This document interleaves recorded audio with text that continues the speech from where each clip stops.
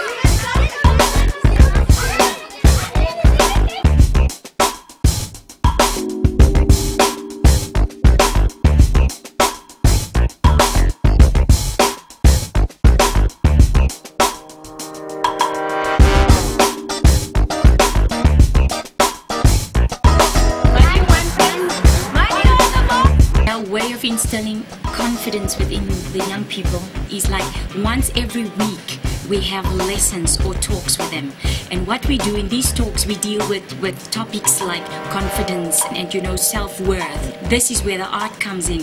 So then we teach them on dancing, singing and drama, and we create opportunities where they can dance for the community or sing, where then they learn that I have the confidence to get on the stage and do it. I can just do it, whether in a group or individual.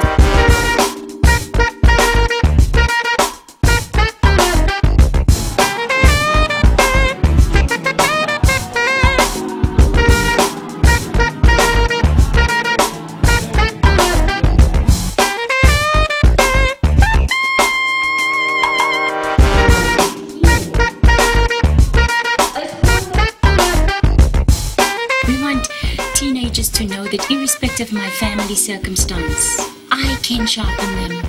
I can make them to look up to me. And with what I have, what they see in me, they will have a difference themselves.